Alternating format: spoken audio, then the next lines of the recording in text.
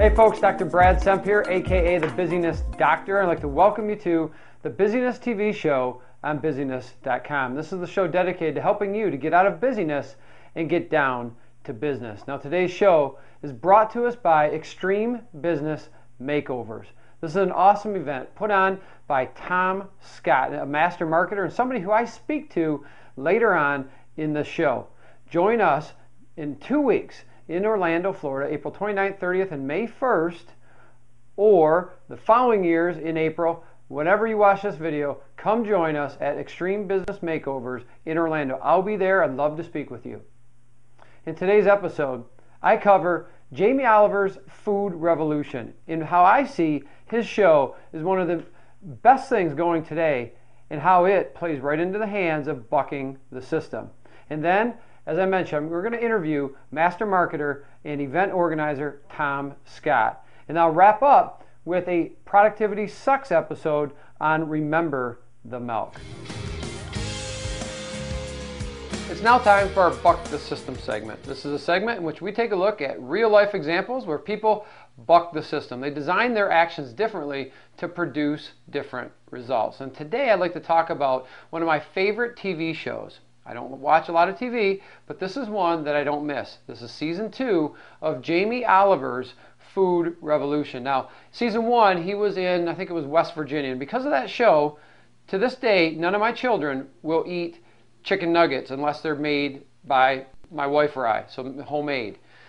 Now, after just the first episode of season 2, my children will not eat hamburgers. Actually, they were kind of turned off after season 1, but they will not eat hamburgers, say from McDonald's or Burger King or anything like that. Only, again, at home. It's powerful, powerful stuff. And it's stuff that you and I need to learn, we need to educate ourselves, and we need to spread the word. So, if you've seen the show and you know what I'm talking about, I'm just going to give you a little push. Go to jamieoliver.com right now and sign his petition. That's one thing that you can do. But here's the deal, and here's why I'm talking about this. Jamie's show, it represents Buck the System perfectly.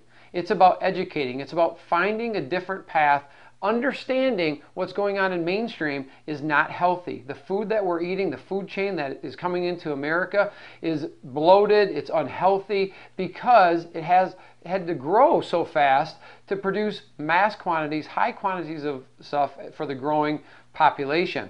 So rather than being from the earth, all natural, organic, it's stuff with preservatives, stuff with high fructose corn syrup. It's stuff that can literally damage our bodies, cause cancer, and is causing us all to be fat. Simply put, it's causing us all to be fat. So, in one breath, you may say, well, it's the fault of the food. There's nothing I can do about it. That's why I'm overweight. You can take action of your own. You can take actions into your own hand by designing for action. Take control and stop letting the stuff of this world, this society, stop eating the way that everybody else does. Do it differently. That's what my challenge has been. I'm still working at it. And that's what I challenge you to do as well. Jamie Oliver, I commend you, brother. Your show is absolutely awesome, and it's what America needs. The LA School District needs to get with it, let you in, buck up, and hey, let you help change the culture of food in America. So I'd like to hear your comments. What do you think about Jamie Oliver's Food Revolution show? If you've seen it, let me know what you think. If you've seen it, you don't like it, I'd like to hear that too. I'd love to get in a dialogue with you, good or bad, your viewpoint. So share your comments with me below. It's now time for our I Hate Gurus segment. This is a segment in which I interview not gurus, but experts. And today I have a very, very, very, very special guest. His name is Thom Scott. Now Thom is an absolute, I call him a master marketer. He's become a friend of mine. We met several years ago at an event. He's also an event organizer. He works with small local businesses to improve their traffic and lead generation and online presence. This guy is brilliant. And he's also a master networker. And so he is the mastermind behind Extreme Business Makeovers. This is an event that I spoke at. I had the privilege to speak at several years ago. It's an event that I pop into every year, and it's like a family. And this is an event that I recommend that you check out at extremebusinessmakeovers.com. Now, here it is. Thom and I talk about personal networking and networking at events. So I think you're going to enjoy this. Watch this interview. All right, so Thom Scott, welcome to the Busyness TV show. Thanks so much for having me. Awesome. Well, I'm glad that you're here with us. And the first question that I always ask all of my guests is, you're not really a guru, are you? Absolutely not.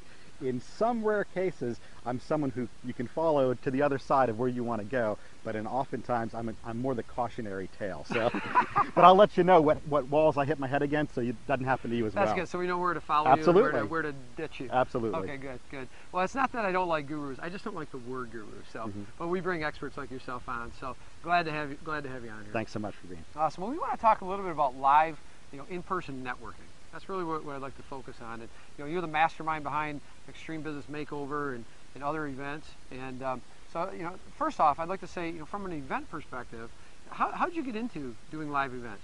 It actually came about. I've been a marketing mutt for over 23 years now, and worked with a lot of small businesses, corporations. And within the last 6 years, I started working more and more with speakers and authors. And so I got into that whole guru space. Yep. And in going to more and more events, I found that there were things I really loved about them, and there were some things I really didn't like at all. And so I set out to create the event that I would want to go to. Awesome. Awesome. How's it been the last few years? Has it been challenging with the events? Are you seeing attendance rise, fall, stay the same? Well, we've had every single year it's been greater attendance. This is now the 5th annual Extreme Business Makeovers. Awesome. And so every year it's added, which has been a very cool thing to see. But beyond that, it's been really neat to see the repeat people. Those that are there that kind of treat it like a family reunion every year, that get together with people that have been in past conferences as well. Yeah, and I have to say, I've thanked you before of having the opportunity to speak at your event several years ago, and I'll tell you, it is like a family. That's one of the things that I absolutely love, about networking. And so for me, when I started going to live events back in 2006 or 2007, it really changed my business. And do you see that also with your attendees? Oh, absolutely. There's things that you get at a live event that you don't get. My own personality style is I'd rather get something in the mail or online and watch at home in the comfort of my own home on demand. Yeah. That's just my personality type. Yeah. So I have to force myself actually to go out to events and to do live networking myself. But I find that when I do, and the same thing is the case with all of my attendees, is when you go to an event, unlike when you face with a book or materials, it's like information overload. There's like so many things that you can apply. But at an event, there's something about hearing the speaker talk, and they're talking to you, and like one of the things they say, it's like it hits you in your heart, and you're like, okay, that's the thing I had to be in this particular session for. That's what I'm walking away from this with. And so there's that aspect. There's the aspect of whenever you invest your time and resources into something, it gives you an extra impetus, a catalyst to move forward in a big way. So usually the people I've seen, when they come to a live event, that next 3 to 6 months is like killer time for them as far as making big progress. That's got to be really, really exciting as an event organizer to see that. In the end, it's not about the bucks for the event or not, because there have been a couple of years that I haven't made a thing where I've lost a little bit on it. So that's not been the point. If I didn't have effect on people's lives, and if people didn't say, you know what, I can't wait for the next one, this is what's happened with my business since the last one, if I didn't get those types of stories, I would just fold up and go home. There's no way I would do it. It's too much work for me. Yeah, that makes a lot of sense. So I want to put you on the spot. As part of the Busyness program, I teach what I call Action Units. Action Unit is a 15-minute, focused, dedicated, uninterrupted period of time where you're intending to produce a result, and you're taking a very focused action to produce that result. Now, when it comes to events, what is something that somebody can do, whether it's in preparation to coming to an event or at an event, something that folks can do, a tip that you can give them to maximize their output or and their reward from attending? Can I give you 2 separate ones? Absolutely. Okay. Yeah. Well, at our event, I actually have an action form that I create for people, because I've seen that the biggest problem with events is people take pages and pages of notes, then they get home and they put the notes up on the shelf. Right. And once again, it becomes an overwhelmed situation. So I give people a form that they use at Extreme Business Makeovers that helps them whittle down what they're getting as they go, so that when they walk away, they've got the 3 things they're doing over the next month that will help them progress forward. So that's one thing, is to narrow your focus and to look for those things. Instead of trying to get all the information, get those few things that you know will make your business move forward. I love it. In preparation for the event. Hold on. Hold on, I'm going to stop you right there. Okay. Because the next one we're going to save for the Unbusy Secrets portion. Okay, so tune in. So we're going to save that, because that's what we're going to cover in Unbusy Secrets, and where I really peel back Thom's brain here and figure out exactly how you can leverage live networking events to your advantage and really make them worth your time and your investment. So, but first I want to, as we wrap up here, I really want to talk about your Extreme Business Makeover event. Now you have an event coming up in a couple weeks. Yes, April 29th through May 1st in Orlando, Florida at the Caribe Royale Hotel. Awesome, and I'll be there, and lots of the family members that have attended before, and I'm sure a lot of new faces as well. So absolutely. It's absolutely awesome. Where can somebody go to find out more information about that? Go to www.extremebusinessmakeovers.com. Awesome, awesome. So extremebusinessmakeovers.com.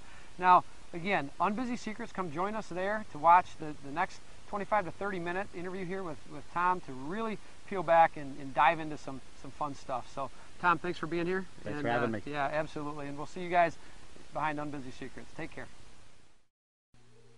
So welcome back. I hope that you enjoyed that interview with Thom Scott. As you can see, he's very, very knowledgeable in the area of personal networking, amongst other things. But what I'd like to offer to you right now is an opportunity to hear more. That was a little snippet. We then went on for another almost 40 minutes to really dive in and peel back the onion about how you leverage personal networking and events, how you pick out the right events, how you maximize your time when you're interacting with folks, not in an online world, but in an offline world, right? Very, very powerful stuff. I want to introduce to you right now Unbusy Secrets. It's our Unbusy Secrets program where you can get access right now to that interview by Thom and 2 more interviews just like that of 20 to 40 minutes in length per month. So check it out right now. The link is below for Unbusy Secrets. I'd love to have you join us in that program. You get lots of other benefits such as Busyness Live and getting to work with me directly on some real cool endeavors. So check out our Unbusy Secrets program. And if you have comments about Thom's interview, scroll down and enter them below. I'd love to hear from you. It's now time for our Productivity Sucks segment.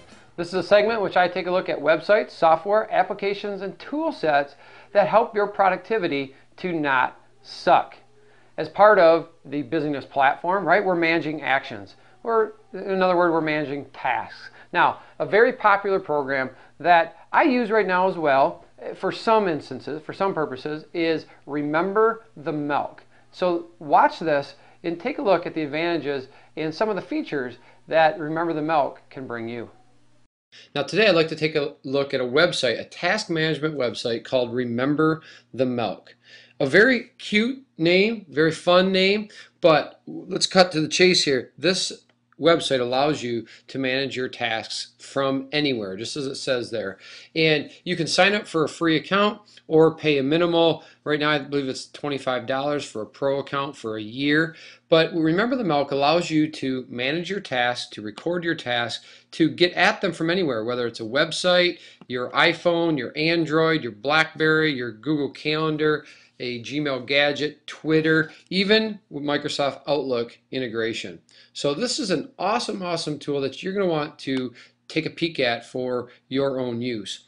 Now, if you look at the inside here, you'll see that there is an inbox and some other groups, a personal group, study, work.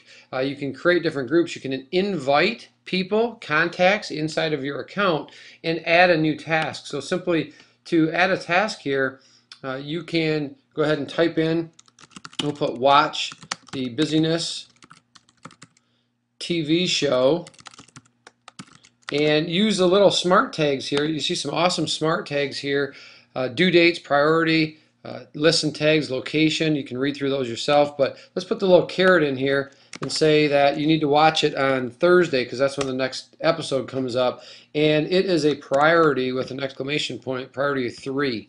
And so it looks funky right there, but as soon as you hit enter and add that task, you can see there, watch the Busyness TV show for Thursday is the task. Then it was added.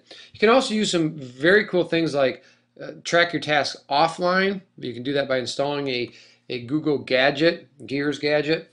You can look at locations of where you're at, where tasks are assigned and such, all of your contacts.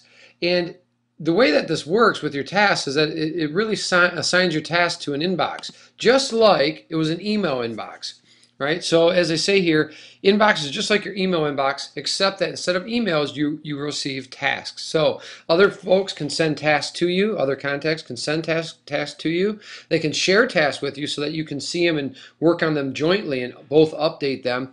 You can also email tasks or add them via Twitter, via your phones and such. So Remember the Milk is an awesome thing here. If you remember, if you think about it, if you share something, let's say you share something with your wife and you have a list about groceries, very easy to create a grocery list here that is seen by you and your wife or you and your husband and so forth. So very creative things you can do with Remember the Milk. So check it out. Create your free account at rememberthemilk.com. Now, if you enjoyed this episode of Productivity Sucks, I'd like to remind you to come visit us at busyness.com. At busyness.com, you can access many more Productivity Sucks episodes just like this one that will help your productivity to not suck. I'm Dr. Brad Semp, and look forward to seeing you again on another Productivity Sucks episode, as well as the Busyness TV show at busyness.com.